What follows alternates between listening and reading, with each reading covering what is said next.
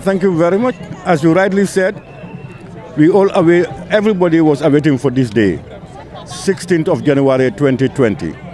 We are here to demonstrate peacefully and deliver our letters demanding for the full implementation of the joint declaration between ECOWAS, AU, UN, and former President Yahya Jammeh. That's the purpose of this gathering. It must be noted, however, that since we became an opposition party, we have said all the time that we will ever remain an opposition with a difference, where we will respect the rule of law, we will respect government and leadership, we reserve the right to disagree with them and to engage them rather than always taking the streets. We believe in dialogue and engagement. And that's what we had been doing since then, despite all the challenges and obstacles that were on our way. If you remember, our militants were shot dead. We were denied permit to celebrate the birth of our party when other political parties did so. Our people were arrested at random. Ismaila Tamba was shot. A lot of things happened, but we contained it.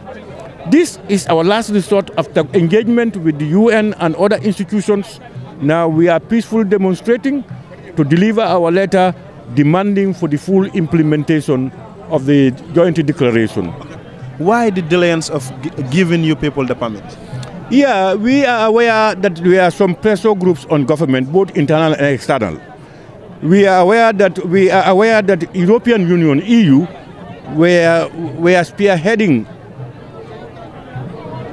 the issue of APRC not being given permit. Victim Center, Madi Jobate and others, they are saying that APRC should not be given a permit. We thank Allah subhanahu wa ta'ala, thank President Barrow, the Minister of Interior, and of course the Inspector General of Police for granting us the right to demonstrate as others were given. But lately? Yeah, this is what I'm saying.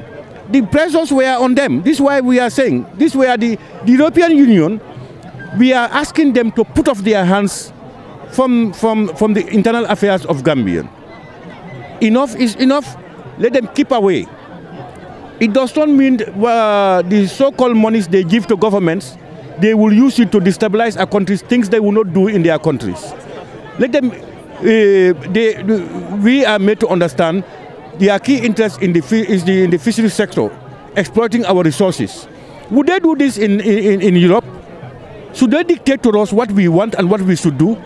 Should they dictate to the government to suppress the civil rights of the citizens of this country? You are indirectly agitating instability, because we are not second-class citizens.